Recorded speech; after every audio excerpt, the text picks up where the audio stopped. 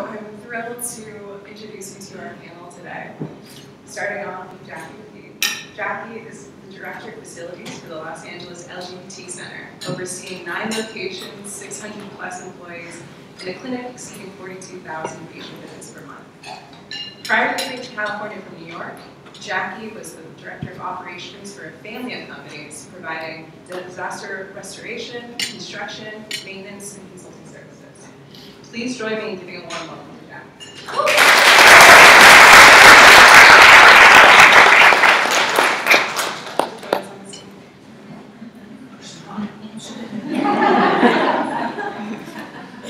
Alright, our second panelist, Denise Storch, is an architect at Silver Architects. She is a knowledgeable resource for historic preservation, adaptive reuse, and is also actively involved in managing affordable and market rates housing projects.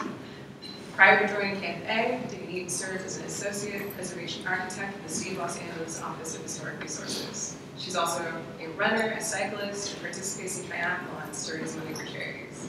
Please join me in giving a warm welcome to Denise.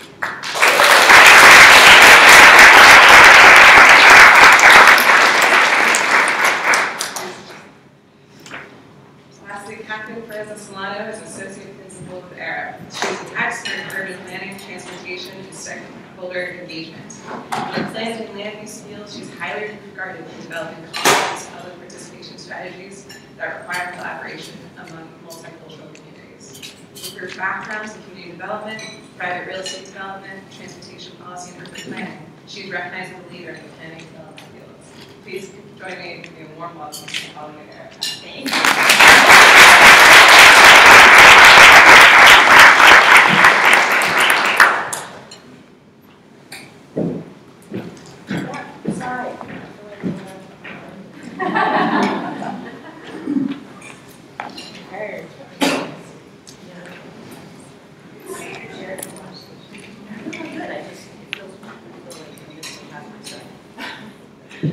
So, to kick it off, you've all been deeply engaged on mega science of the architecture, engineering, and construction industry, and beyond that.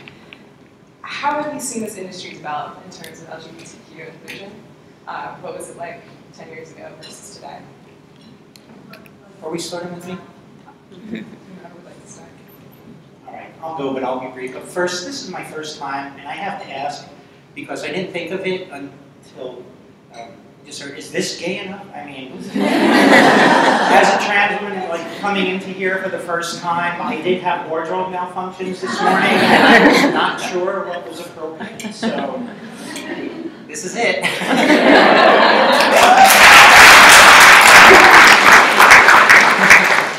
And the whole room said yes. Okay, yeah, well, thank you. That's good. I could go back to work now being proud.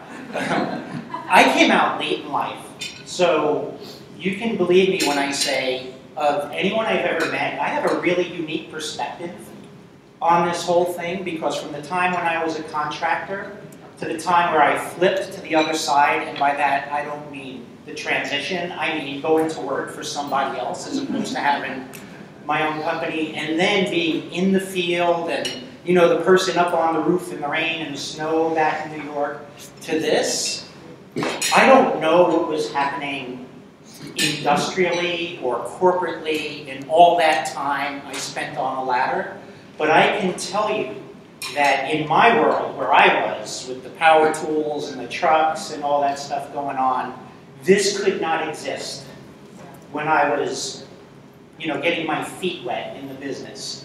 There was an ocean of testosterone, which wasn't enough to flip me to that side. I always knew I was trans, but the conversations, the attitudes, and the unbelievable lack of women in this industry. I never met any. In all my time, I met one facilities director one time who was female, and she had only gotten that because there was nobody else, and they told her that was her responsibility now.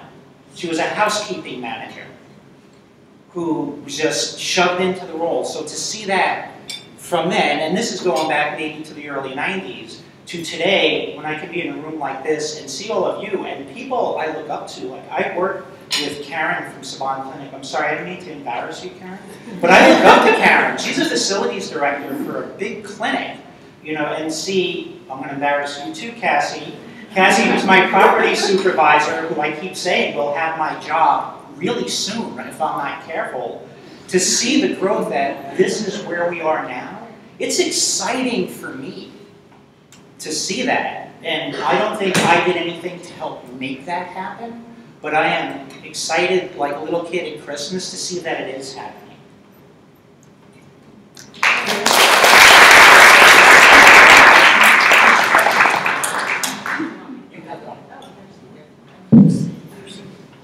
I think that 20 years ago when I was in school, in architecture school, it was very different than what we have today.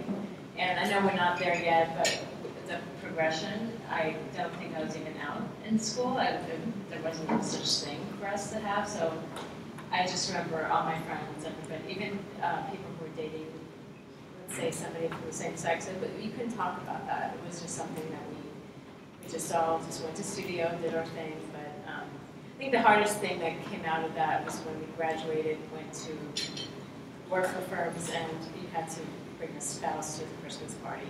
How do you deal with something like that? Because we couldn't have spouses back then. So I just happened to be lucky enough to be with the firm that I'm at, and the bosses were so receptive, and they were just so great. And you know, and at other firms, it was not like that, especially the ones from Texas. And you know, you just, I don't want to say anything wrong with Texas, but at the time, we just, it was a different world.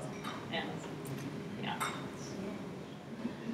So my name is Catherine Perez-Delano, and I'm with Arab, and I kind of have a very different story.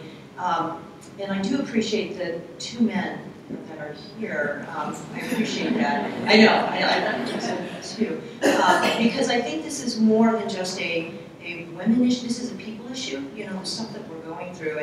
And I'm a person who was married, have 3 children. My ex-husband and I, he's my only husband. But he is a wonderful human being, great father to my children. But I really didn't come out. I just started dating my future wife after divorcing my husband. But I just did that. I just started doing that without thinking about what it meant for other people. But then we got married, and I added her into my name, and it was interesting, the response from lots of people. Why didn't you do that when you were married to your husband? And I said, well, it didn't seem appropriate. Whereas this, married to my wife, I had to. I wanted to claim my marriage to my wife, and I didn't want anybody questioning its authenticity. So that's why I have like the longest name. It goes on and on. I'll get to the question and answer very quickly, Brenda. But the thing is that I ran for state senate last year. And I want to say that was, I was married, I was running my successful company. It was my kids were getting ready to go to college. It was a great time, and I decided to do this. It was absolutely the hardest decision that I had to do for myself, because it became about you, right? I mean, it's not like, oh, I'm going to go support you for doing this. It's like, you got to go raise the money. It's all on you. It's all about you being able to do it. And at the end of the day, you're by yourself. So I said, okay, I'm going to do this. I have the support of everybody. But I got to tell you, last 2 years ago, so I decided 2 years ago, people would say, well, you can't run out. Like, did you see my name? My name is like really long. That's her name. I can't hide that. I'm not going to. Well, you can't run it out. Well, fine. And this was Pasadena, Burbank, Glendale. It goes all the way to Pomona. So it's kind of a little, you know, parts of it are a little bit less progressive. And so they said, well, maybe you should move to Venice. I'm like, I'm not moving to Venice. I'm going to run here. And then they said, well, you know, kind of like, just don't bring it up for a while. I'm like, I'm not going to do that. I've got all these kids. My wife and I have 6 kids together. I'm like, I'm not going to do that. I have this family. I'm not going to run away from who I am. I'm either going to run authentic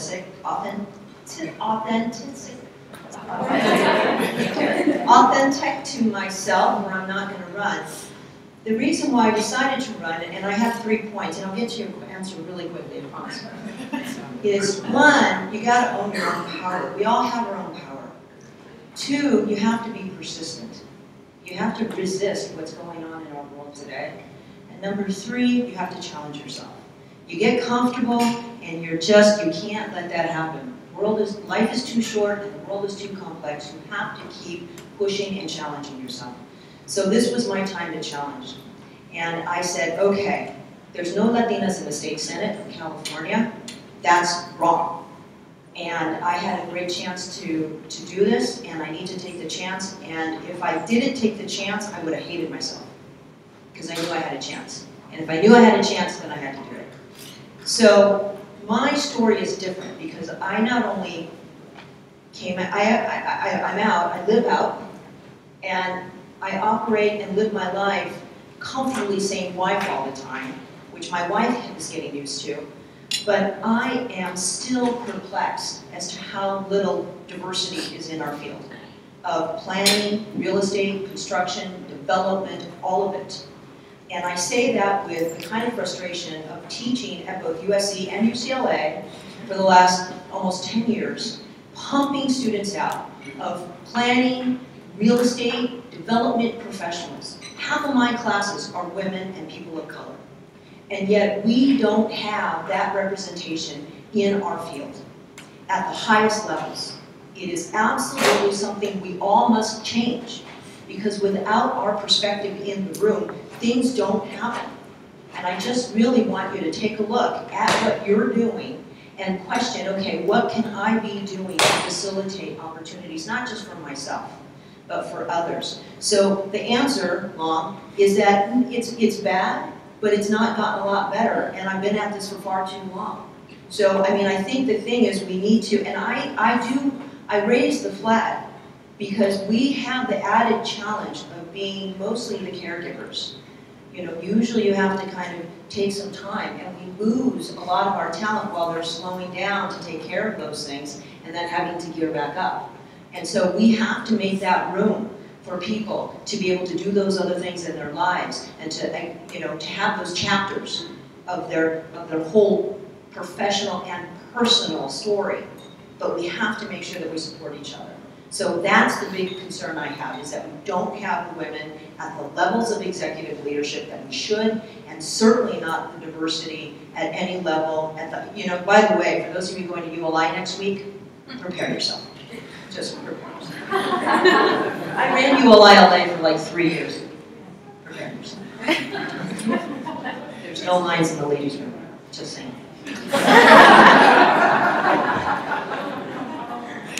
Love them. I love them, but it's got to change. Thank you very much.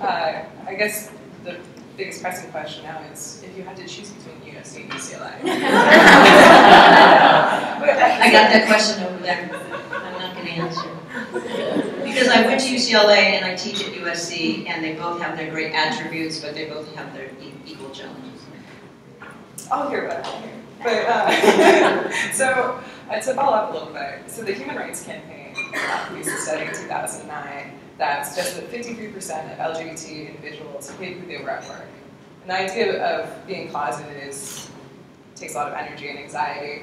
I know you three have had very different experiences, but would any of you be willing to share that experience? Like, did you have an impact on your performance or your behavior at work?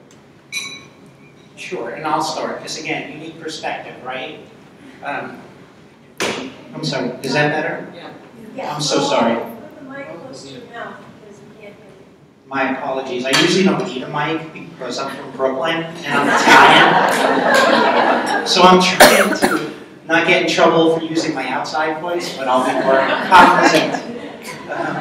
But yeah, again, having a unique experience, you know, and a unique perspective on this. Starting out where I started out, I was always afraid, and I didn't transition for the longest time. Like I always knew, right? I mean, 4 years old, I'll say 5 because people don't believe you when you say 4, but I always knew who I was, right?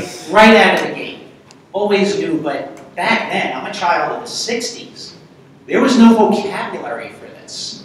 You grow up in a strict Italian Catholic family, I mean, like, these things are not even mentioned, right? This is like black magic type of stuff, so I always kept it hidden because I feared the consequences of coming out and saying who I was and how I felt and what I wanted to be.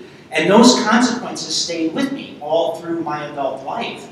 You know, when I started working, well, you can't just all of a sudden show up at work one day looking like this, when the day before you were in a business suit with a tie, and people stood up in a room when you walked in. That's too much of a change. And then when I got heavy into this field, it became, well, I had a responsibility to be effective.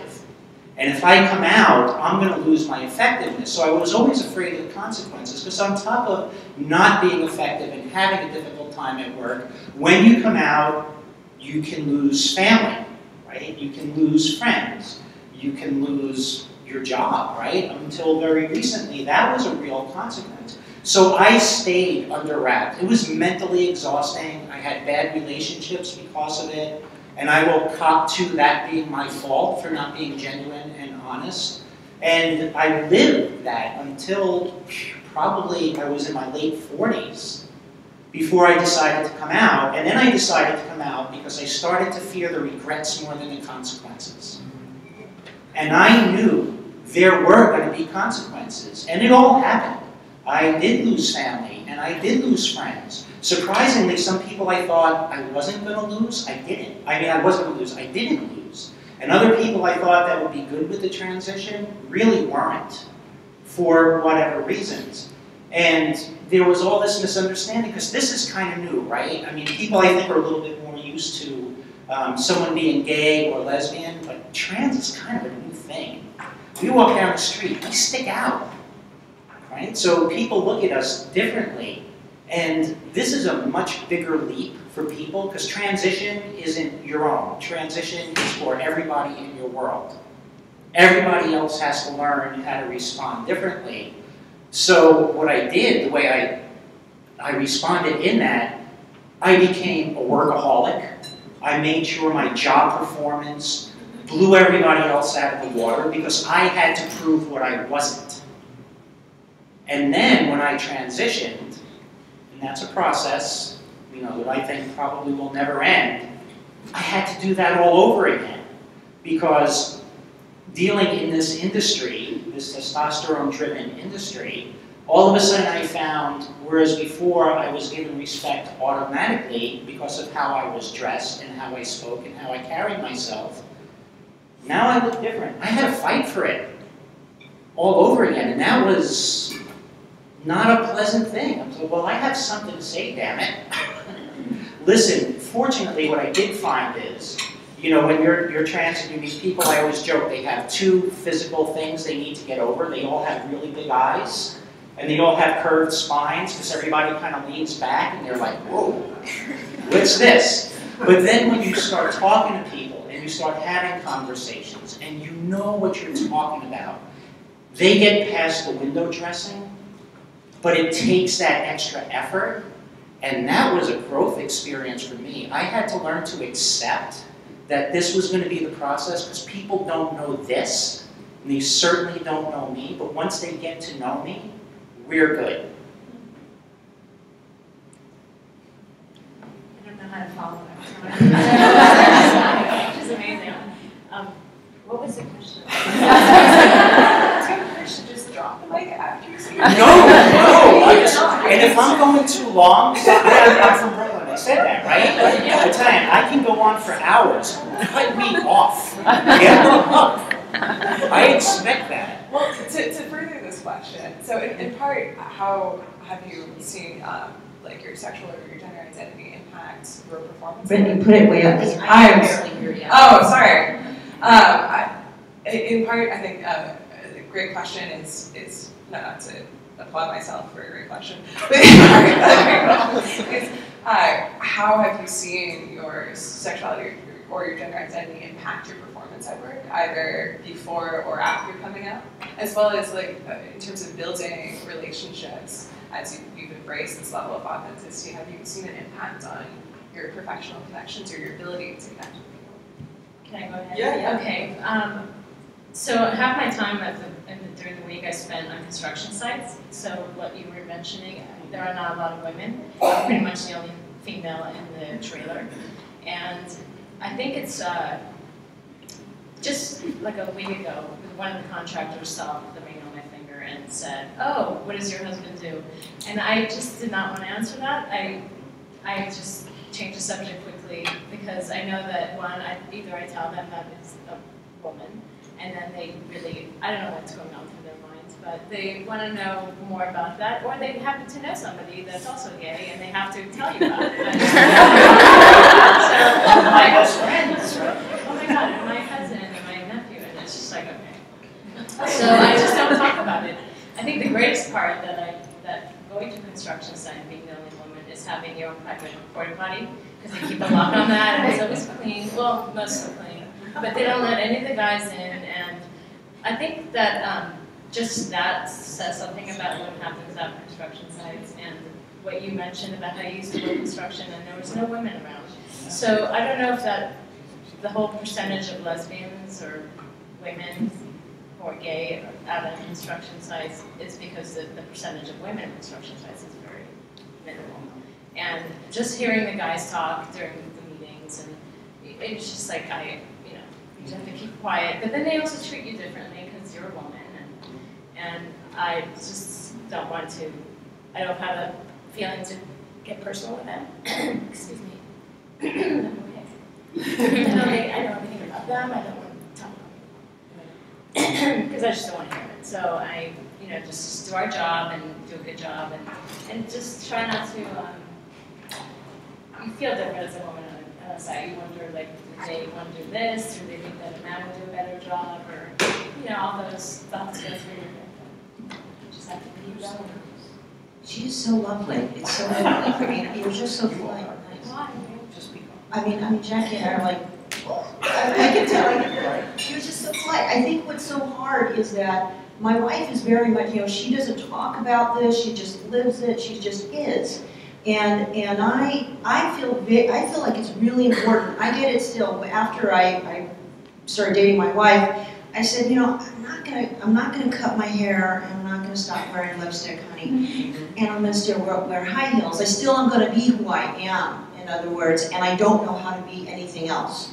So it's amazing how now I don't get hit on by men very much at all. But when I was married to my husband, it was open season. And I don't even understand that. It was like I'd be, rings and everything. It's like, well, why don't we grab a drink after? I'm like, why? Why do I want to do that with you? But the thing is that now that I'm authentic, I must emit this energy, like, just don't try. Just don't think about it. But, because it is important to me, even when I first started at ERA, all of our lovely male engineers, I love them all, but a lot of the guys would say, so, what does your husband do? And I love ERA, I gotta tell you, after I read, and I love this place that I work because, and I love my colleagues here who come to support us. When I finished running for state senate, and by the way, if you ever decide to run for office, please talk to people about that idea. I encourage you to do it, but it is a huge sacrifice. It is an important thing to do because we all need to be like in the room helping make important decisions for all of us. I remember telling, just a joke, I remember telling the state senator, the Senate Pro Tem, Kevin De Leon, who's now running against, I guess, Dianne Feinstein, I remember going in to tell him, I'm going to run for office, I'm going to run for state senate, and he said, oh, well, why don't you tell me when you've decided you want to go do that? I'm like, no, Kevin, I've decided I'm going to run. And I said, I'm sorry it's inconvenient for you. And he said, well, this is really hard. I've already endorsed somebody else in your race. And I said, well, number one, I didn't come and ask for your permission. I didn't come and ask for your endorsement because I knew you gave it 2 years ago. I came to tell you because you're my friend. Because you're my friend and I want to stay friends with you even after this race. But my point to all of this is that he asked me, are you going to run as a lesbian? I said, I'm going to run as me. I'm going to run as me. And that is part of me.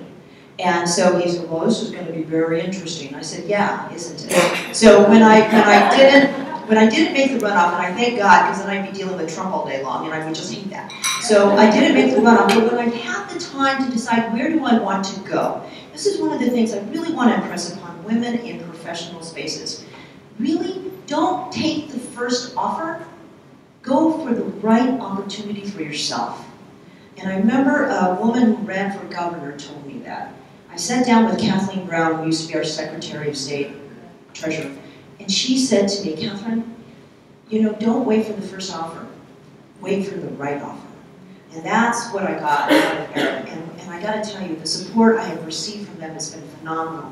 And working with a lot of men in our offices all over the place has really been wonderful. And I easily dropped I said, you know, my wife and I have this house, and blah, blah, blah, and I just let them, like, okay, got it, okay. You know, just let it, like, sink in, right? You let it, like, okay, and then I just move right on. But it's just been very interesting. As they first met me, they would say, so what does your husband do? And I got that a number of times. And I'd say, my wife, my wife, my wife. And very quickly, but it takes a little bit of extra work. But unless I do that, and I feel like, and certainly at my level within the office, unless I do that, I just feel like I'm not helping change the industry. I need people to understand and appreciate that when I got the flowers, because my wife was saying sorry, that, oh, you know, why'd you get flowers? I said, those are sorry flowers. Everybody saw them, they were huge. And I said, you know what, yeah, this is a normal relationship, and we go through these things together the same way. And so I feel like I'm a little bit on an education process with everybody, but it is one of the most wonderful things. So I am noisy, and I appreciate, so I respect that. I respect that we're all kind of on our own journey. No, and I think I understand exactly what you're saying, but I think I got to the point where I used to be like that, and especially in the early 90s and, well, yeah, mid-90s and early 2000s. But then I said, you know, after things happened in our politics and this state, because I think California is very different from the rest of the country, then I was like, I don't want to do it anymore, and I just, you know, you can come to things like this. But I know what you mean. I'm still active. Well, you're here, just so there, I that's just don't right. want to deal with some of these. It depends on which construction site you go to, I guess. Yeah, and if I can just tap onto that, you are so right, because it's exhausting. Yeah. It's absolutely mentally exhausting having to always have that extra conversation. Everything should be given, right? You have your job to do, people have their responsibilities to meet your job done, right? Except it's not. And for me, I find it's really hard sometimes not to devolve into who I used to be, because I used to be maybe not so nice sometimes when it took a little bit of ass kicking to get stuff. I was wondering about that. Yeah, I mean, I was taken seriously off the bat, and not because I was mean or anything, but I had my standards and people knew what they had to do, and that just came automatically because of how I carried myself and the fact that I wore a suit or a hard hat way back when, right? It was given, it was expected. And then when I first transitioned and I'm dealing with people, and I've actually used this phrase, and like I said, it's kind of hard to not devolve, and I just left it at this, but I have more than once thrown invoices back at contractors and told them, don't let my pretty eyes fool you. I know my shit. Rework the invoice. But that's exhausting to have to always do that. And so sometimes, not that I accept bad invoices, but sometimes, yeah, you just let it go. Sometimes it's like, I just don't have the energy to make you more of an accepting adult. I just don't. I wish I did for everybody, but I don't. The only way I think we can successfully do that is just being us out there and let people sing it and not being afraid of the different. Because what's different we don't like or we're fearful. And I think maybe that's the better way to do it than the constant trying to convince people over and over and over again. So I get both your points, or they're both right. God, you guys are so cool. Personally speaking, it's meant the world to see Catherine in the Arab office. To see someone who's so outspoken and this like badass leader and who's not a straight white man. And so that being said, have you guys seen anyone occupy the space in your firm or in your professional network before you? And I guess alternatively, as young women join your companies, is there anything that you want them to know? Whoever would like to start. Okay, I'm not shy, right? You get that? First one at the buffet. You want to be behind me.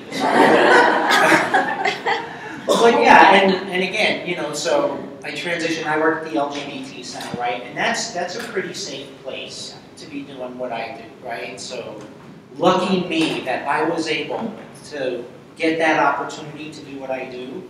But again, you know, going in, the person who I was replacing, I got to know for a few months before she retired, and it was a woman facilities director who'd been there just shy of 20 years. And I was just saying this at our table before we started, and we used to talk a lot. We used to swap war stories, because that's what we do, right? Just shop talk. And she would talk about how incredibly hard it was to be in this business. She was an electrician. She was a licensed electrician. To be in this business 20 years ago, before it was really cool to be gay.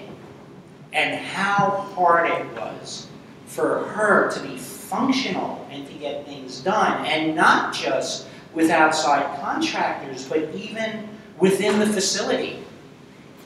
Because even people in the community looked at her as something different because she was just this facilities director. Like, that was incongruous. So she had a real battle that she fought. And I remember we were driving back from a new site we had opened, and I told her, thank you, because you laid the groundwork for someone like me who came out in life. I'm reaping the benefits from what you went through. Not that we're there, you're totally right, Kendra. We are far from where we want to be. But the fact that that could even happen to open a door to somebody like me to go in, it's just like, how do you say thank you for that? And then to see, again, someone like Cassie, who is this young millennial who gives a lie to everything about millennials, and has all this time. And I don't mean to embarrass you, but you're the perfect example of someone who's up and coming in this world and will own it. And will own it, and hopefully be where I was 20 years ago, where nothing else matters but the quality of the job. That's exciting. Before we move on, I'd love to just repeat the question, because I think I'm accidentally whispering up here. What Max and Jackie has graciously answered was, have you seen people occupy this space before you? And as these young women are joining firms, your firms, what would you want them to know?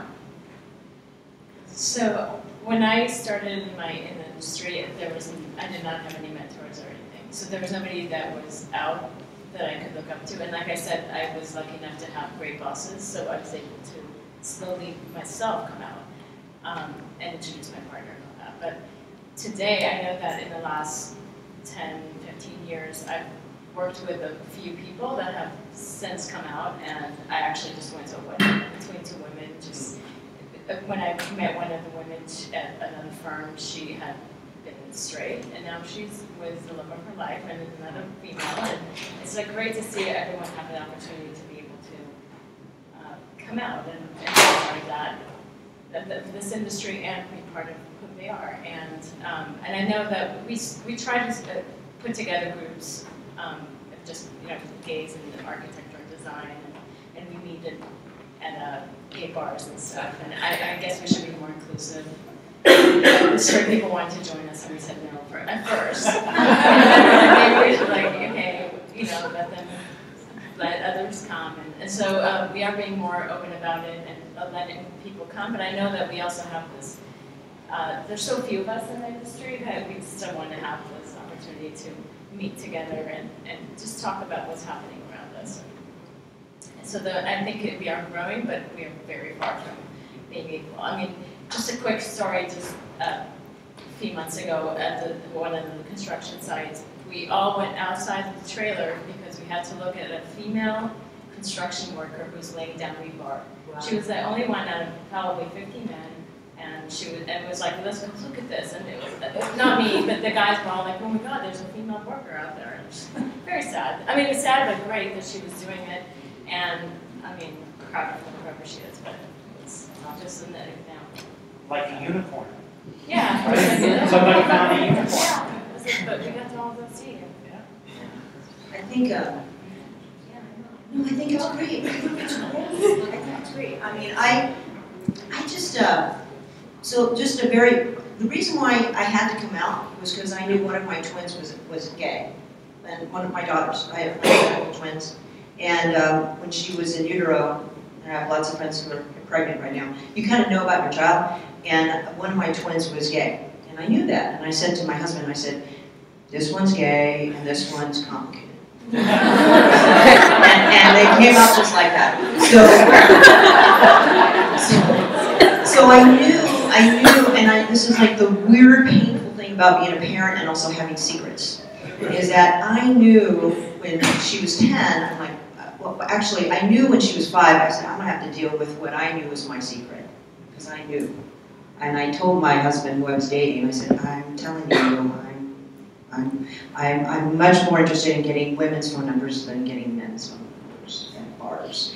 And he said, well, we'll work on that together. God, you know, he's such a Renaissance man. I love him, but my gosh, just thinking about that. But then I said, I have to come out because she cannot do what I did, right? She can't. So I came out, and it was very painful. It was very difficult, but I knew when she was 14, she came to me and she's crying, my daughter's crying, and she says, Mom, I want to tell you something. I'm like, yes, sweetheart. And she says, well, you already know. I said, Mija, I do. And she said, okay. And she walked away.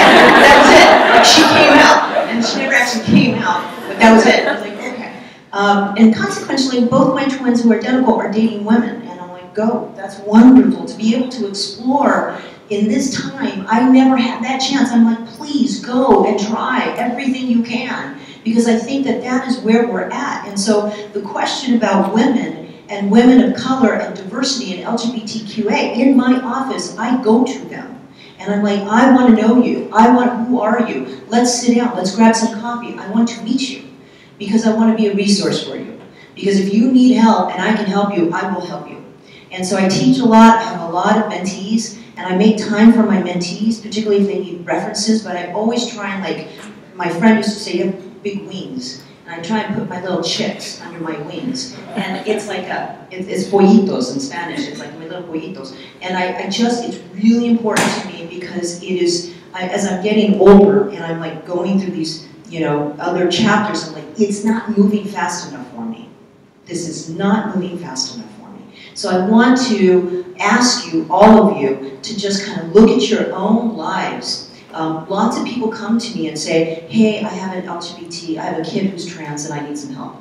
Hey, I have a daughter who's going through some stuff and she's cut off her hair and she's, you know, taping her breast down. I'm like, okay, you know, I'm trying to be a resource to all my friends who are going through these issues, and we just need to help each other. So the thing that I try and do is when we do get new people in our office is to not look at them and assume anything, because you can't.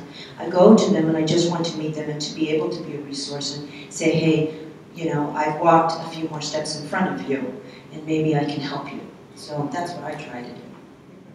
Shifting gears a little, I think a really tangible way of how these topics intersect with the built environment and the design of it is through the restrooms and the design of the restrooms. And Jackie, within the design of the new LA LGBT Center, you've been engaged in creating all-gender restrooms.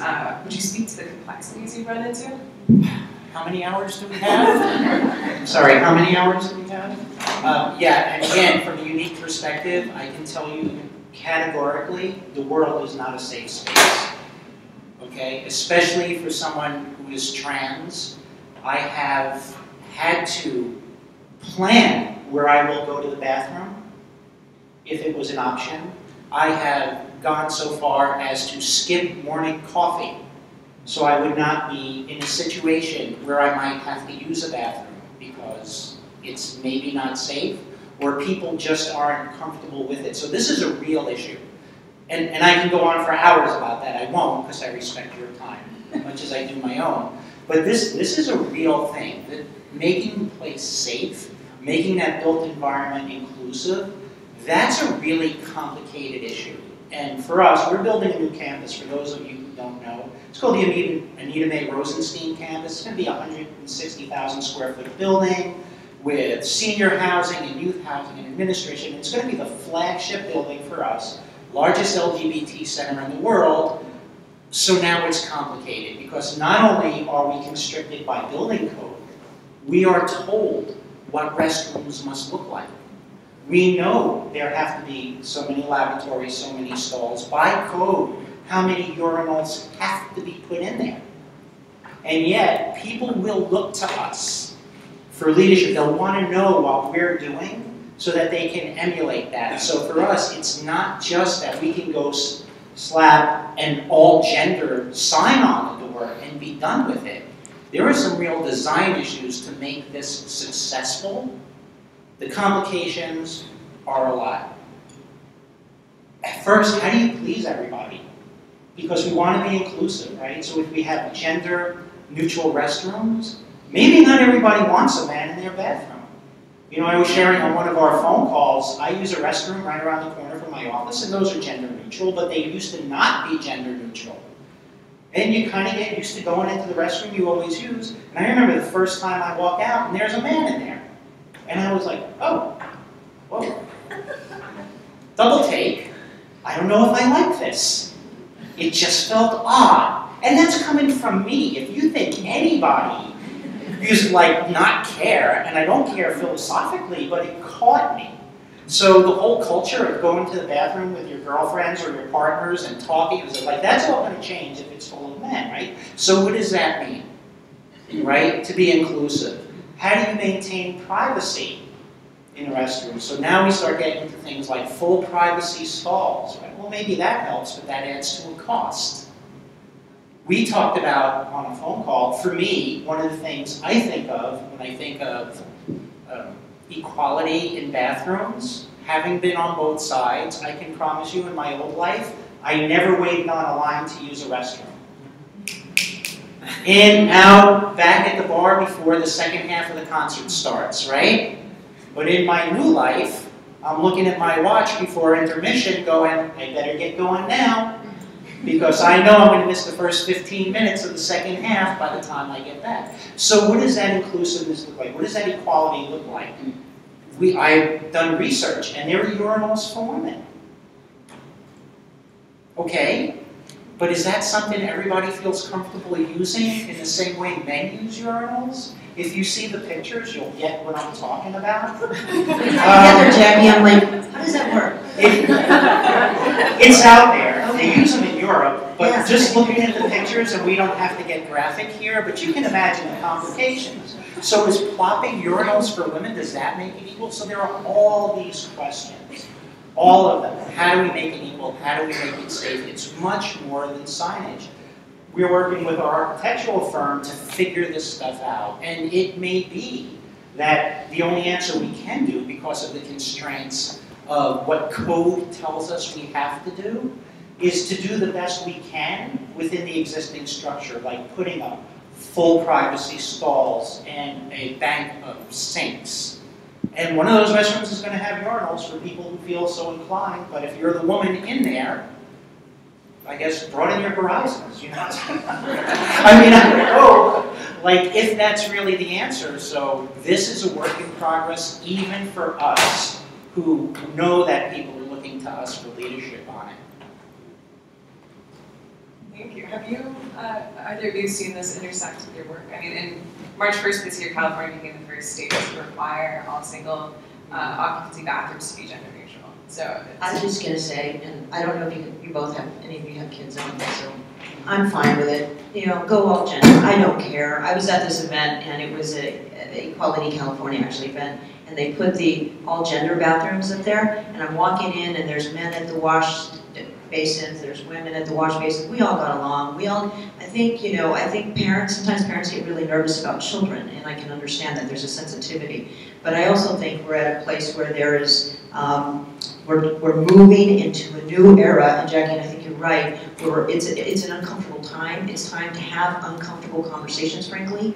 This is a time in the United States that I think is where we need to actually have our voices be heard. And right now, to me, to get wigged out on bathrooms is just really, you know, I think it's important, but I think for me, I am ready to just walk into a bathroom, if it's a bathroom with men and women, I'm kind of okay with that. Maybe I'm just on the other side of it. Maybe I'm just kind of really, really don't care because I've seen everything, and I've really seen everything.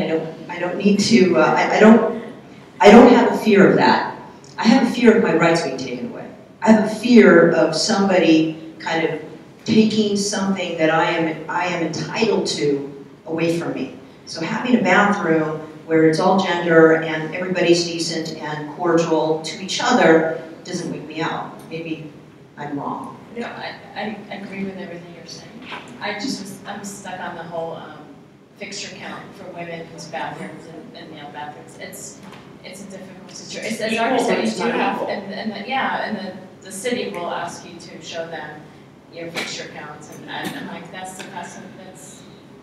such a difficult thing to work with, because how do you go to the city and explain to a plan checker, this is what my breakdown is, and we have an all-gender bathroom, and it's not part of the fixture count, because it's not the women's bathrooms, it's not the urinals, and what do you do? So that's... Code for sure has not caught They have not. up to the conversation. And they won't. And Kevin, to your point, you're 100% right. I think most adults really are cordial and don't really care.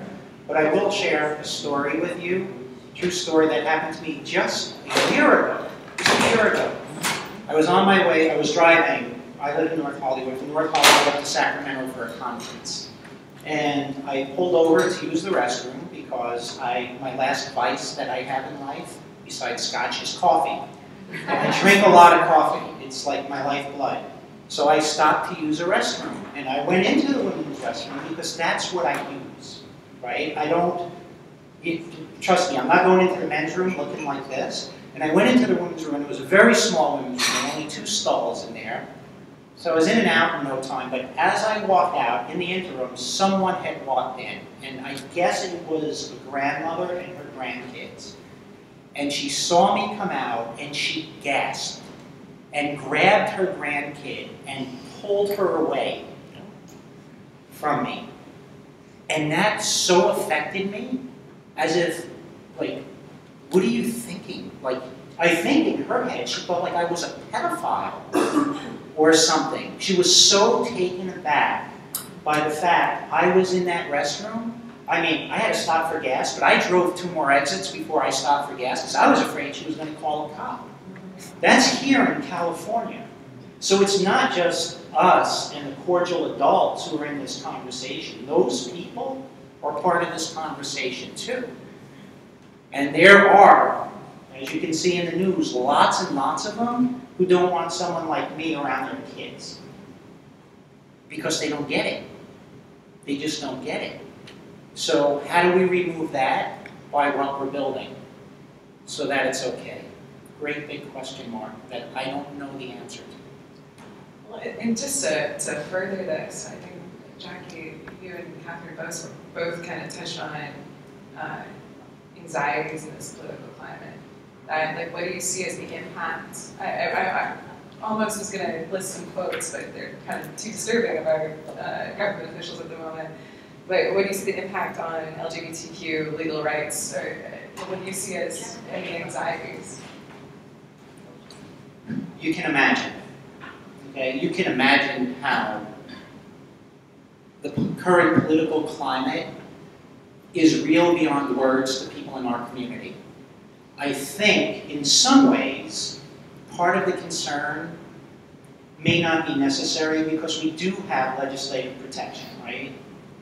Gay marriage is here. It's equal. The country supports it. I don't really think that's going away. I can't imagine a shift in this country at the level of every human being are going to be so upset that that's going to go away. I really don't. I think some of the protections that aren't written in stone, like how to interpret transgender as part of, what is it, Title IX? I always get that confused. If that's protected or not. I used to say all the time at the center that I always thought, being trans, the transgender issue was the caboose on the train. It was that final car coming around the bend. And we really thought we were going to be protected too. And now we're not. We don't have any protection to say it's not okay to treat us different. except maybe in some places, isolated. But if I travel, I need to be really cognizant of where I am and what restrooms I'm using. There was a conference in Atlanta, and I purposely booked the hotel where the conference was so that if I needed to, I could run back to the restroom because I wasn't sure how things in Atlanta were going to play out if I walked in. Of course, it was also the NRA convention, so that was pretty cool. Rides on the elevator, you can imagine. Only one who doesn't own camouflage right here. But, so this is a real thing. So those protections aren't there. They're just not. So the impact, I think, is beyond words because I think now we thought we were right there. Maybe we're back 10, 15, 20 years to have to start this conversation all over again to say, get past the window dressing. People are people. And I know we have a lot of drama in our community. A lot of it because people can't bear being in a world that's hostile to them. So that drama is kind of understandable, but people see the drama and not the people behind it. And I think that's where we lose it. So yeah, so I'm worried. I'm worried, and quite frankly, I say huge. I say it the same way. You know, I'm from New York, so you would think I had a little bit of sympathy, and I am deeply, deeply concerned. So. I would just offer, I actually want to have California cut itself off from the rest of the country and us just float out while this whole mess in Washington happens, because it is very, very difficult. It's very difficult. I remember telling my children, I'm going to fight my battles, and I don't want you fighting those same battles. So I was very involved as a young person in Planned Parenthood. I was very involved in lots of things where Latina advocacy leadership work, women's rights, you name it, I was doing as a young person. And I remember that echo, you know, that said thing I said to my children when they were little. I said, you're going to fight new fights. And they're fighting the same fights now. I mean, we have taken a generation back, Jackie, not just a 10, we have taken a generation back.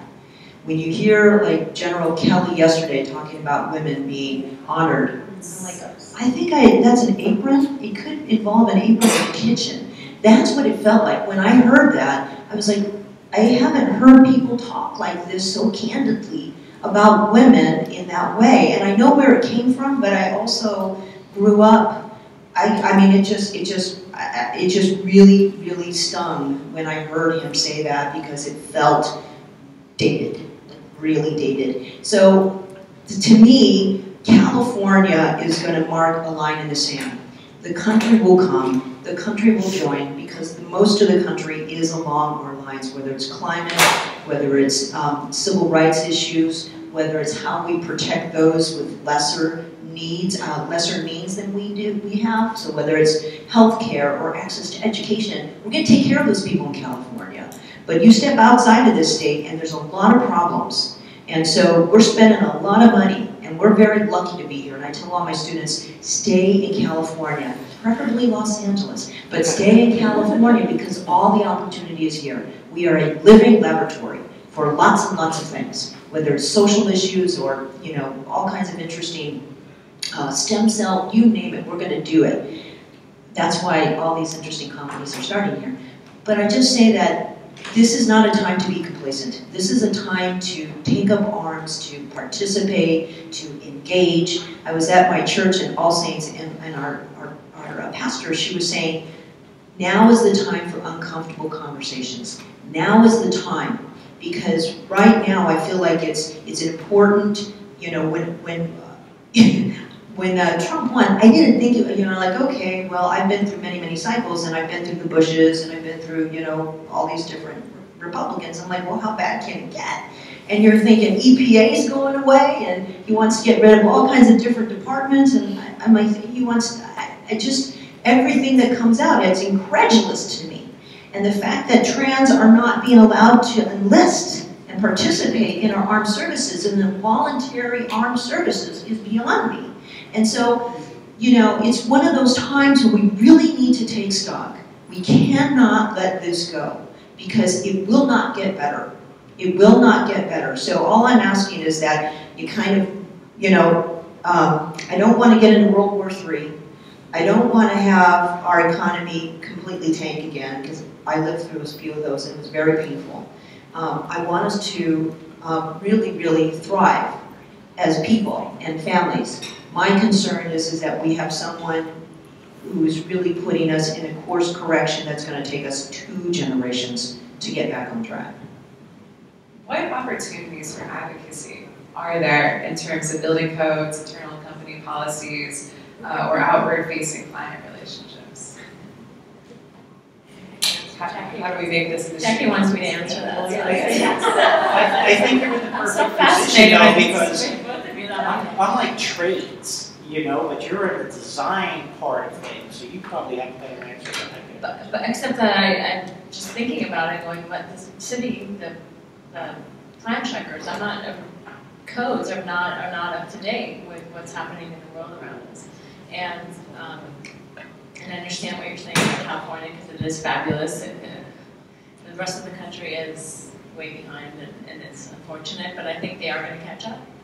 I don't know how to answer that, like, except that we just need to go out there and tell them more, and then argue and sit there in front of them meeting the building department and saying this is how it's going to be, or we have to make it work this way, because this is the time that we're changing, and have your council members part of it, have everybody part of these discussions, because that's how we can get things done. And we just need support, and we do need to be vocal about it. So, because nobody knows, or nobody won't bring it up on their end if you don't bring it up to them. So, that's what if I'm answering the question. Oh, absolutely. Okay. And again, I have to plead ignorance because I'm on the like knock down the walls side of things generally. But I think nobody's ever asked us, right? Nobody's ever said what works for you guys. I bet you when code was written, however many years ago, no women were at the table to say, hey, you know what? We probably should have some extra stalls in that bathroom because I want to see the second half of the show and not miss the first 15 minutes, right? So I don't know what the answer is, but maybe, and I think, Catherine, you touched on this, we need to be at that table. We need to say when these things are being written. I don't know how we get to the table, but I think we damn sure have to be part of it. Oh no, Jackie, absolutely. No, okay, so all of you, go to your resumes. Check and see how much time you have to go either on a state commission or a local board or a local organization, and you can absolutely be part of the things that we're talking about. Because these are things, as I said, are not going to change unless we all participate. And all of you are touched by the issues that we've talked about. The things that we carry, that we're just like, we have to carry this extra load, but you know that there's people in your family or that you care and love for, care about, that are going through this same stuff. They're walking amongst us because they're either, you know, living out or not living out, or trans or struggling, and you know that. And it's just not going to get easier unless all of us look at our resumes and see how much time we have to be able to contribute and do our part. And I really applaud the Women in Green for allowing this panel, because this is the first time I've actually done a panel like this. And I have not. I've intentionally not, because you can tell I'm kind of an emotional person about these issues. They're very private. The stuff we go through is very private. And so the fact that we're sharing, and I appreciate my colleagues kind of being very open about how hard it is. And, you know, I don't want it to be that hard. It shouldn't be that hard for us to live equally amongst everybody else. And so look at your time. Look at what you can do. How can you contribute? It matters, because I am in the environment where I have to deal with so many, you know, there's so much lack of understanding and lack of willingness to engage because, you know, oh, well, someone got killed because they were, you know, trans and they got hunted down. Oh, well, there goes another person. That's not the way we should live. We should live in a way that people can be open, authentic, and not be afraid to walk the streets. Not be afraid to walk into, you know, I mean, we talk, but as women, by the way, as women, we always walk around in fear. We can't just go, you know, it's so funny. I was going to take a bike ride the other night, and my wife was like, I don't think that bike lane is lit. And it was at night, and she's like, I said, it's not lit. Maybe I won't go on that bike ride. You know, I mean, it's every single experience that we share, that we know we can be assaulted. And now, you know, you hear about all these people in Sacramento, because when I was running for office, these women in the Women's Caucus, you know, we talked openly about how easy it is for people to just violate us, as if we're there for them to do that. And you know, and women come to me in the industry and they say, well, I was standing in line for food at a conference and this guy just reached over and groped me. And I'm like, don't stand up for this. We are human beings with rights and integrity. And I'm just asking you, because you're here, and I'm so glad you're here, because it was early. And it took a lot to get here in that traffic. So thank you. But also thank you for listening to us. Thank you for actually taking the time to hear our stories. It matters so much to me that you are here, that you appreciate, that you care enough to come and to listen to what's going on in our world. Thank you. Before we end, we have some Q&A. Oh, yes, okay. If you haven't already, and you have a question you'd like to pose to the panel now, please grab one of the cards at your table and write something on it. Do we have some questions to start with? For my later. Eric Garcetti does it too, so. Yeah, good. I got this from Eric Garcetti, Mayor Garcetti. He was always like, okay, everybody smile. And it was always very good. And we see ourselves on Twitter. Oh yeah, I should have. Are we asking? So I'm going to take a couple of questions from the audience. I apologize if I stumble over this one a bit. Catherine noted women tend to be or bear the caretaking role in communities and families. I see so many amazing women who are in government positions in LA who are caretakers of our wonderful city. However, they do not seem to have the power positions. How do we help highlight and elevate women doing amazing jobs, taking care of our city socially and infrastructure wise? We are at a lucky time. Who asked the question? Julie Root. Julie. So we are at an interesting time. Salita Reynolds, rock star, right? Deborah Flint, rock star. We have some amazing women who are doing fantastic and transformational things. I mean, those are the things that we have to help, you know, in terms of acknowledge and recognize that it's a lonely field. When Gail Goldberg was our planning director in Los Angeles, before she was planning director in San Diego, and I come from planning, she was the only head of planning woman that I knew of. She is my mentor. And so I went to her and I said, would you be my mentor? Because you're the only planning director of a big city. And she said, sure. She's one of my besties in my life. And you know what? You kind of look around, you're like, how many white men can we have running the show? It's like, you got plenty. And then when I look at panels, and this is one of the things I have a big criticism about, these panels, and it's like, I guess 52% of the population has no opinion about things. So I really try and get, you know, when you hear about an opportunity for somebody to participate or somebody's getting an event together, hey, make sure there's diversity. Hey, make sure there's a woman on there. And this cop-out, well, we couldn't find any qualified. No, there's plenty of qualified women to participate and engage. So just be aware. The optics are important. That is really, really, really is for me to have people say, you know what? I heard this woman on this panel. And by the way, she may be the only woman, but she was there. So let's make sure that we are voice, we have our voice, we make sure that we have our perspective where it needs to be. Can people just get up and just ask? You can do that too. Because it's a nice intimate. Before we do that, what can we do to communicate that a workplace is LGBT friendly? We have a great big banner outside. Come on now. You can't miss the place. Bright rainbow colors, you know. Our office is actually working on the LGBT center. So. Yeah, which was an odd coincidence when I found out. Yeah, your firm is doing the heavy lifting with the center. all the good, that's why she was saying all these great things about us. It's really true. You know where I'm from. I don't pull punches, and I don't impress easily. I am totally impressed with you guys.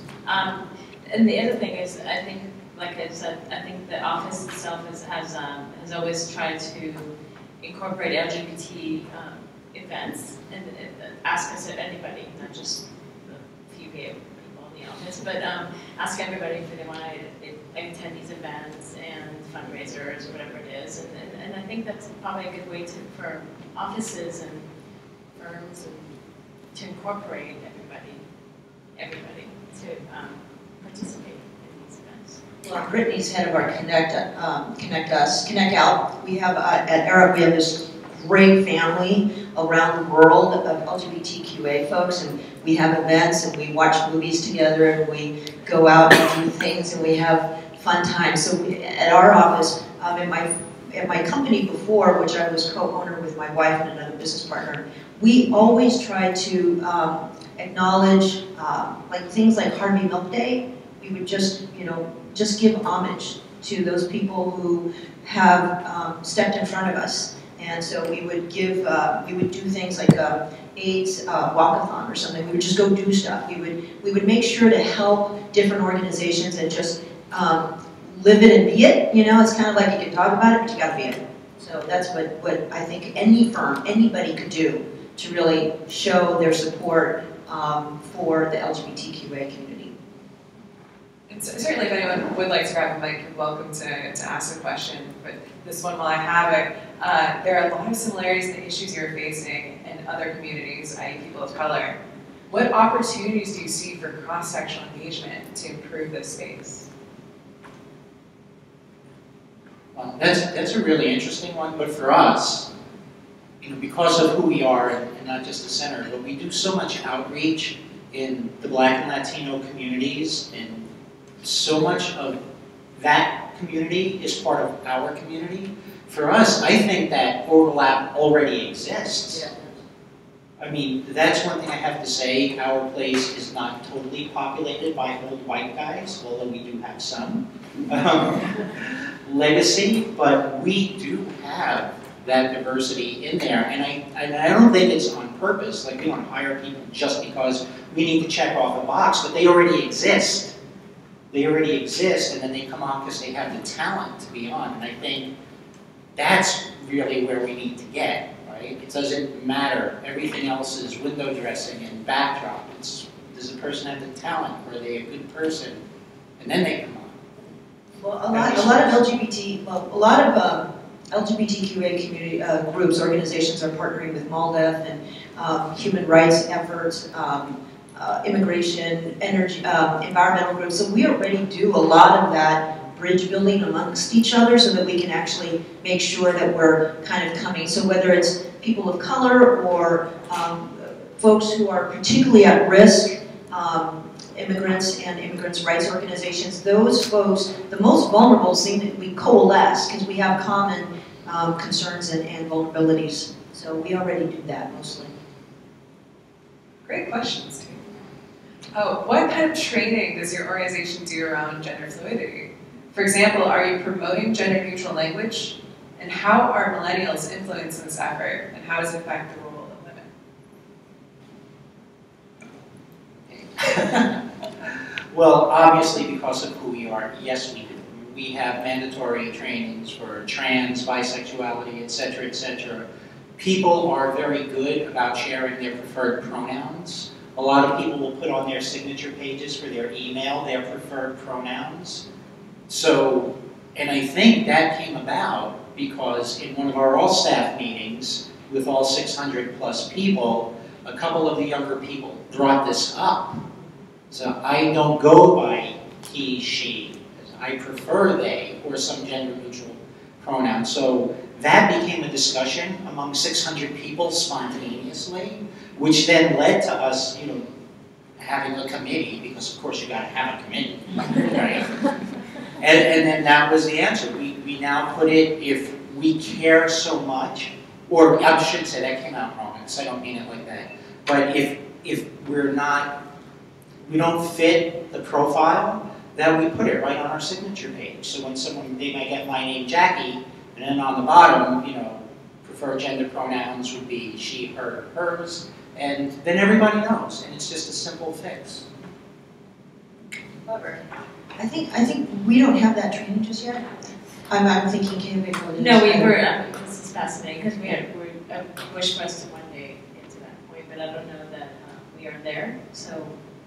I think we could do that. Yeah. I think we could, because I think it is important. I think the millennials, I'm a Gen Xer, so I'm learning all of this candidly. I'll just out myself on that way. I'm still learning when someone comes up to me and says, these are my preferred pronouns. I'm like, ooh, okay, note to self, right? So I'm on that curve of educating myself. And so for me, it would be very helpful to have that training so that we do give people an opportunity to actually say, this is how I prefer to be identified in my workplace, and to be respected in that way.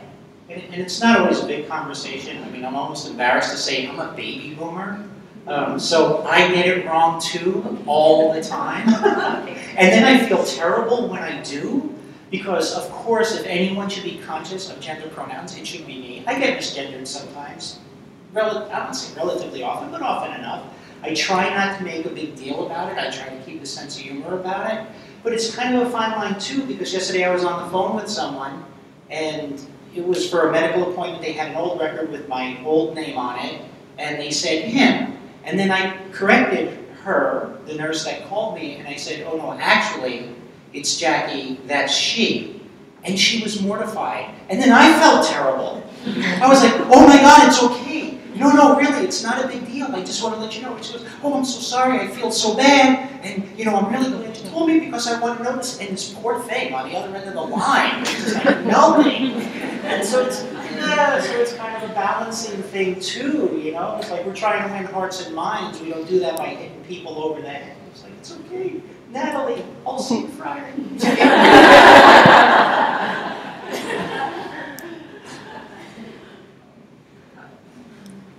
Great. Are there any other questions that we want to pose? Do you have time?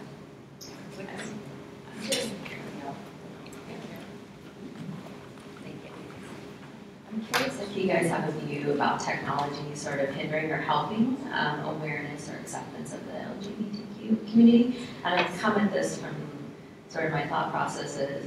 In today's day and age, we can be more isolated than ever. Really isolated. So social networks, we can get any food delivered to our door within minutes. We have unlimited call plans. We can talk to people on the phone all day. So you can really isolate yourself. And I feel like, you know, Jackie said earlier, people are people, and once people get to know you, it's not an issue, but it's the initial sort of reaction. And as we have maybe less social interaction, or the possibility for less social interaction, is that affecting you? Question mark. That actually is a phenomenal question, because I think it's a two-edged sword. I just read a thing yesterday or the day before, about 74% of millennials would rather have contact with people electronically than in person. So I think that's really a dangerous, slippery slope to go down when we separate people from our screens and not have that communication. But on the plus side, you know, like when I was a kid, child of the 60s and 70s, there was no education. There was nowhere to go to find out what was going on with me. It wasn't until I was in college, and I could get into a college library to try and find out, like, what's going on here. And then when I found the answer, it was in the DSM-3, and it told me I had a psychological problem. Right? So, oh, okay. But that's what it took. It took me going to a physical library and a card catalog and go hunt through the stacks to find a book to read about what was going on with me. But now with the internet, these kids who are young and struggling, they can get an education, and maybe it's not all perfect, but at least it's out there. When I was 12, I didn't know what the word transgender was. I had no clue that's what was going on. And yet now, at the center, you know, we have youth housing, we have programs for young kids, and now there are kids who are 14 and 15 years old transitioning, and I'm thrilled for them because they're getting it early. At some point, their lives will be much easier because they were smart enough and had the information to start their transition at a point where it really makes a difference, instead of waiting until their late 40s and trying to undo all the things that came about or happened just because of a lack of knowledge. So I really think it goes both ways.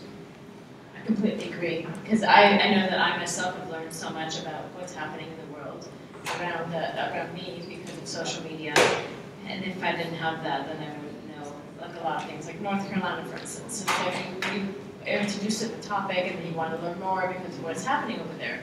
But 20 years ago, who cares about North Carolina, right? I mean, I do. It's a great little state, but it's good to know, and then it's good to know that there are people fighting over there, and it's unfortunate that they have to do that by themselves out there right now. But it should affect all of us. And growing up, it didn't have anything but libraries, and you have to basically touch a book. And today, you can just go and check out Instagram or Facebook or Twitter, and try to find out, or Google something, a topic, and hopefully something it's not fake news, and you can actually read what it says. Do we have any other questions? Oh, yes.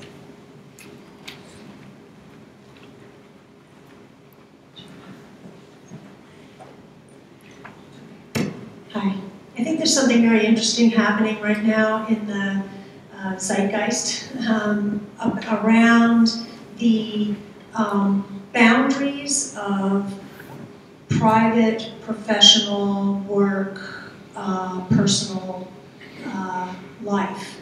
And I was listening to NPR coming here, and there was a very interesting interview of a woman who was talking about the Me Too phenomenon, and talking about how they were unable to differentiate between when, in a workplace environment, people were being personal for a predatory kind of way, or anyway, this idea that in the workplace, where are the boundaries of how you interact with someone, how you talk to them about their lives, because we spend at least 8 hours a day with this group of people. So do we keep them completely separate from our personal life, or do we bring them in? And there have been some different perspectives, I think, up here. And I'm interested in talking about that, especially for young people who this work it's consuming. You spend a lot of time at work.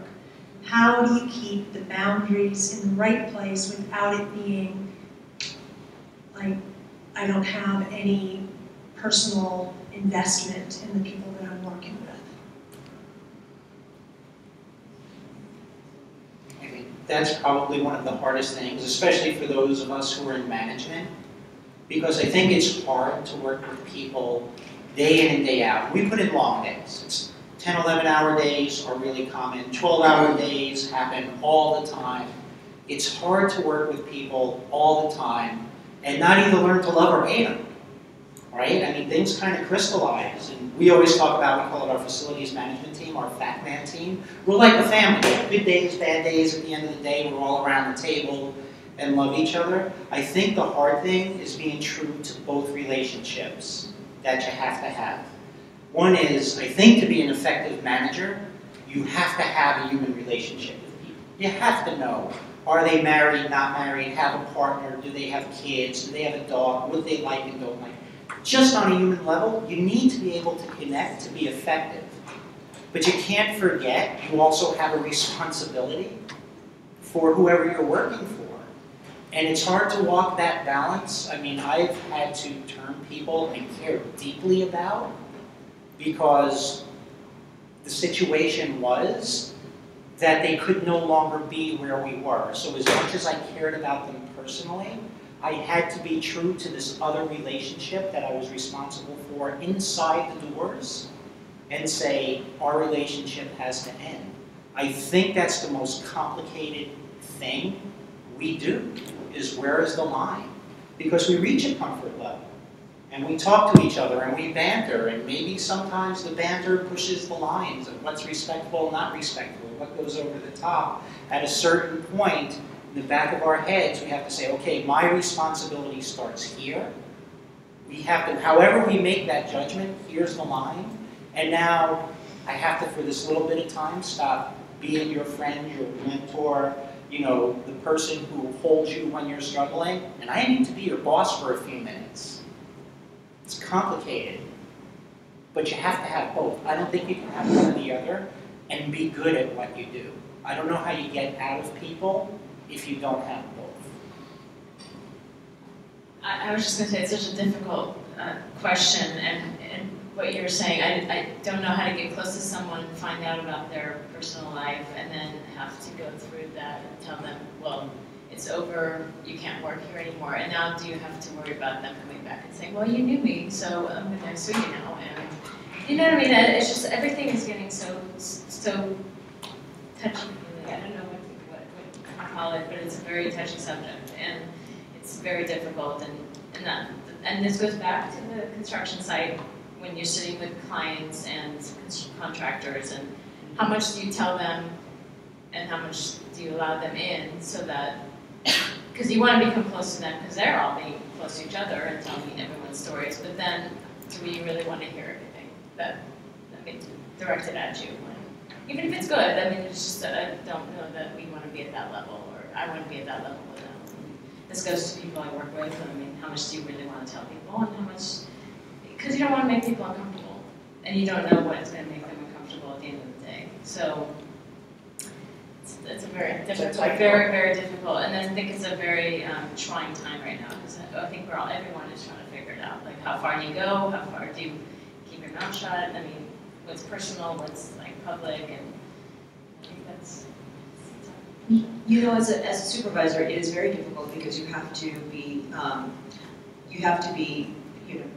their boss. You have to make sure that things are met, timelines, deliverables, blah, blah, blah. But you're a human being too, right? And you care about people's well-being. I'm very, very mindful of the different sensitivities of people. There are some that are very, just like, I work here, just leave it alone, don't, right? And you can just tell. I really respect those boundaries, and when they decide to say, oh, by the way, I'm breaking up with my partner, and I'm like, I'm sorry if you need extra time. Yeah, I let people let themselves into my space because I'm so darn open. You can tell I'm like, whatever. I have nothing to hide. I have nothing to hide. So I am like a book where some people don't want to be a book, and they will only share certain pages with you. And you have to respect that space. And so I'm really careful about just people's well-being. There was one person in my office, she looked terrible. She looked terrible. And I said, are you sick? Are you okay? Because she looked really sick. And she said, well, I'm having a hard time at home. And I said, well, why don't you take some time off? Why don't you just, if you want to leave the office, don't worry about it. I just wanted her to know, I didn't need to know all the details. I'm supporting her. Whatever your situation is, I don't need to know. I support you. So she felt better, and then the next day she came back, she says, thank you, I just needed some time to take care of some things.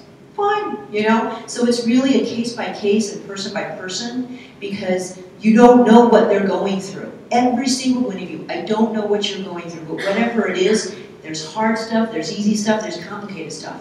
And that was one of the things that I have learned in my paths, is that every single person has their own journey, and you don't know where they are. They come into the office, you don't know where they are. They could be on a path.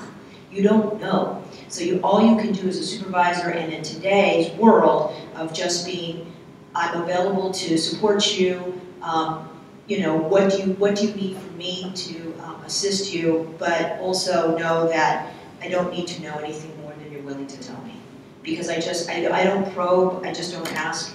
I didn't know somebody had kids, like, for a long time. And when this one person said, yeah, I'm dealing with my kids, I'm like, okay, so I locked that away, saying maybe this person might have a different schedule and stuff like that. I just, as a human, you try and relate. But I'm really careful about boundaries, because some people are hypersensitive. Like, there are some people in my office, like, they just, I'll go have a cup of coffee, and that's it. And then there's others like, let's go off on a weekend doing stuff, like skiing, not like that, but just like skiing. And I think, I'm sorry, I think one of the things that complicates that whole thing is, again, from both sides, both perspectives, I think men in business relationships, they start with a wall, right? There's this protocol, there's this norm of, we're not touchy-feely, we're not personal, I don't care about what's going on, like, I don't. And then gradually that wall starts wearing down, and maybe you spend a lot of time in a truck together, and when, in my old life, I worked with my brother for a while, and his wife used to go out of her mind because we used to work 20 and 30-hour shifts on a regular basis. We'd be in the truck, and she would say, well, what did you guys talk about to my brother? And we're like, nothing. Like, how can you be in a truck for 30 hours and not say anything? Nothing. Like, do you want coffee? Yeah, let's go for coffee, right? So that's where men start. But I think for women, because the natural instinct, and this isn't a stereotype, I mean, I think this is just a fact, are more nurturing. If there is any wall, it starts way lower and is much more open. And if anything, someone's got to work at building that wall. So the baseline is to be caring and want to know. And like you said, maybe they don't want you to know, but I think the receptiveness is there. So the relationships for women to each other, male or female, that work for them, I think just starts at a whole different baseline than it does for men. You know, it's like, I used to use the phrase, say it walking. You know, like, I didn't want to hear it, or I didn't have time for hearing it. It was perfectly acceptable in that life to not care so much, because I was busy, whereas now when I'm busy and someone comes to talk to me, I for sure don't say I only have 5 minutes. I put my phone down or I stop answering my email, and then we talk for as much as is almost always necessary. I just want to add, it is complicated. I'm trying to be mindful about how I even refer to people. The other day, a colleague of mine, he came and he checked in with me on something. I said, okay, thanks, sweetheart. You know, I didn't mean it like that, but it's just like, or thanks, hon. You know, and I don't want to be like that. And I turned to him, I said, I'm sorry. He says, no, it's cute. I'm like, okay. With him, that's okay. But I don't want others to hear him like calling him sweetheart, right? But it is, you know, it is easy to slip right now. But it's in that moment, say, oh, you know, I really apologize. I don't, you know, because you just don't know. And I think we need to be mindful about how we're operating in this kind of very different time. And I'm just kind of confessing that to you, like, hot sweetheart. I'm all scared now.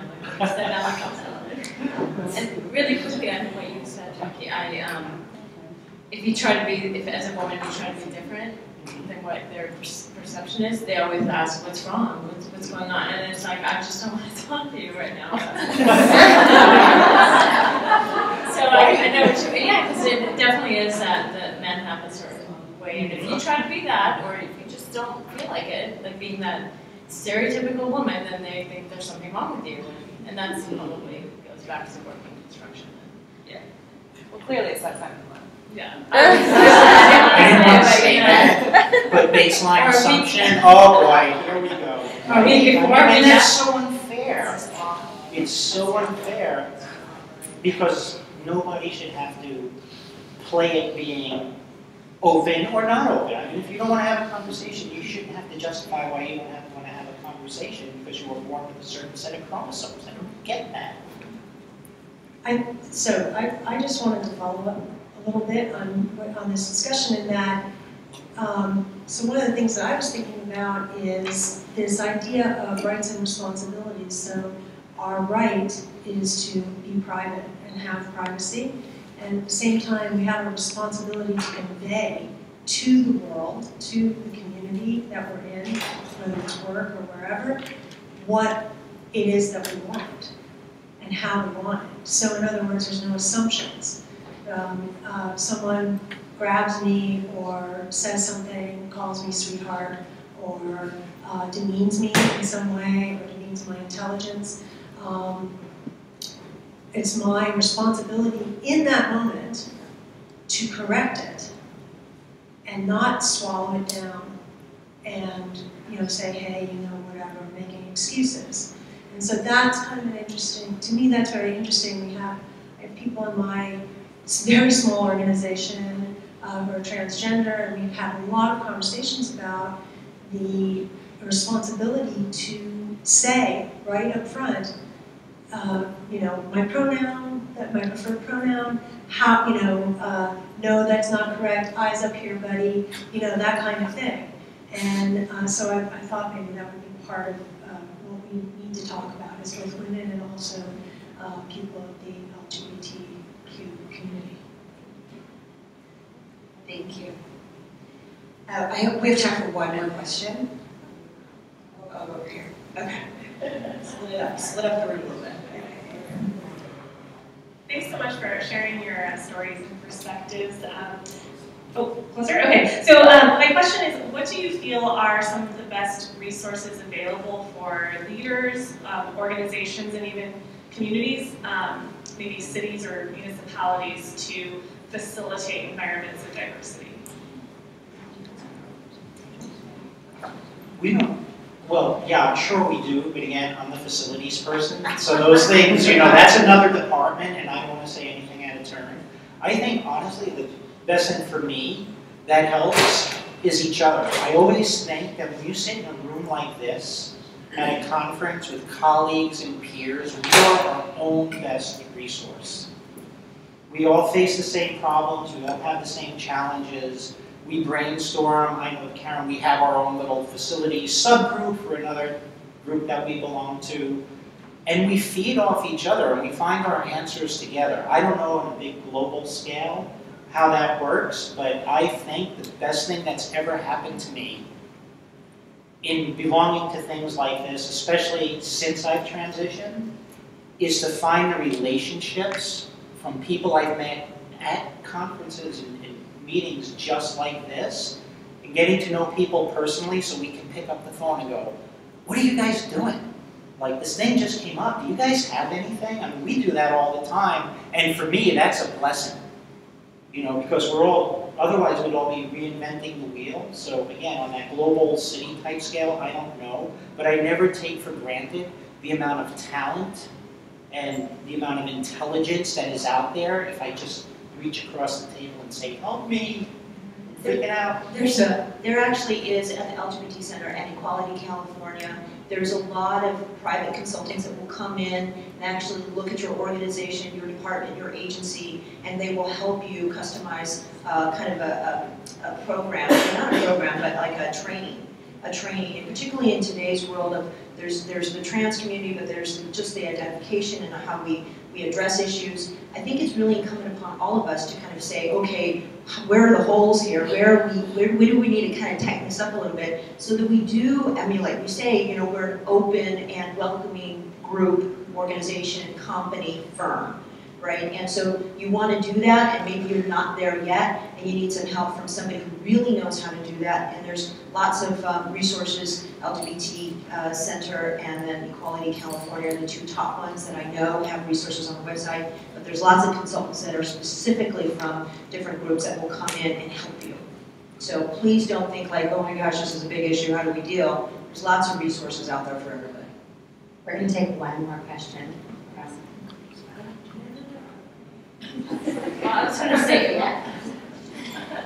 It's kind of like a follow-up from the question before, because we talked about like sometimes like you might get offended sometimes at workplace, and people may not even aware of that. So I just trying to figure out what's the best way to let them know about it, you know, like without offending them back, you know. Like say, like I work in their previous company, and there's no girls' bathroom on the second floor, but there are two bathrooms. There are two bathrooms, but there are no girls' bathroom on the second floor. I have to go downstairs to the girls' bathroom. It was like, you know, that's something that I could talk to my boss about, but I don't know because I know one of the bathrooms is for the managers, which is all guy. I was the only girl at the group at that time. And then like, or sometimes you'll be colleagues who heard of me, like I just don't know how to open up the conversation without, you know. Can't you just ask them straight up and say, why is it that I have to go downstairs to use the bathroom? And not in a bad way, just sit down and say, how would you guys feel if you were me and I would have to go downstairs? Yeah, I guess it just, it's also like from my culture or whatever it is. It's just sometimes it's hard to. It is very hard. Start a It's a conversation. cultural thing, and it can be that, people of different backgrounds are resistant, reluctant to kind of say, hey, wait a minute, I have a problem here. And it can really kind of get from just a bathroom to you violated me, right? So what you have to do is you have to take steps on your own, and this is just something we all go through as a Latina, as a woman who grew up in the sticks of Coachella before it became cool. I was reluctant to raise my voice because I felt like it was out of place. It wasn't my place to raise my voice as a Latina. And I felt like it was important for me to just mind my own business. But think about it this way. If you would have said something, and now you're going forward, you maybe will, but there's somebody going to be behind you that's going to have the same thing. And so to address it and redress it, and to basically say, I just want to bring up a concern here, that if you're not going to take care of it now for me, there's going to be some others probably behind you. You might want to address this. There's ways to kind of broach it, and there's ways to actually say, as she said, in the moment, you have to say, I'm not sure I'm totally comfortable with the sweetheart. I know it was probably, you like me and that's all charming, but I don't like that in my work. And then it gets fixed really quickly. It really gets fixed because that person in their mind says, I respect this person. I will not do this again. Now, if it continues, you got a different problem. But essentially, nip it right in the bud as it happens. Stand your ground and really make sure that they respect you for the professional person that you are, and that you shouldn't be just because you're a woman or you're polite, that they should take you for granted or take advantage of that. I agree. I just want to say, when somebody calls me sweetheart, I just say, my name's Melissa. There you go. So it's not rude, I'm just like, my name's Melissa, like, my name's not sweetheart. Okay, that's all. I told you, that's it. I do it, All right, I think we're just about out of time. I just want to thank our panelists. Thanks, Brittany, for moderating. I hope you guys all enjoyed yourself and the discussion today. So just join me in giving them a round of applause.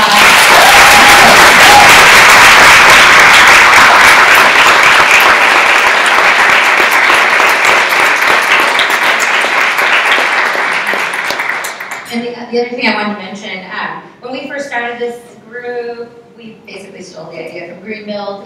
Any of you going to Boston, sign up for the Women in Green Breakfast there. It is not sold out yet. It's, like Russell said, it's always the highlight of the show. It'll be better than Bill Clinton.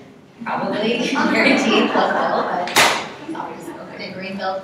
Anyways, if you are going, that's definitely like the next Women in Green Breakfast. These are kind of the local versions of those. But anyways, when we started back in 2013, we were always just kind of racking our brains, like, what would be interesting to talk about? Who should we try and find? And then, with our little network, we would find some panelists. Actually, Catherine was one of the first people we tried to get, and she suggested her wife was a very strong environmental record. I offered And then we were brainstorming with Brittany and Russell, and I was like, Cecilia Solano was here, and she was amazing. We tried to get her wife, Catherine, and they were like, you're talking about Catherine? She was here now. We're like, wait, get her on. So, just kind of funny how that all worked out. But my point to all this is that people have been coming to us now with ideas for panels, themes for panels, potential panelists, and it makes our life as volunteer planners of this whole organization, this group, a lot easier. So if you guys have any suggestions on panelists or themes that you want to cover, that you want us to address, we are happy to entertain those ideas, reach out to panelists.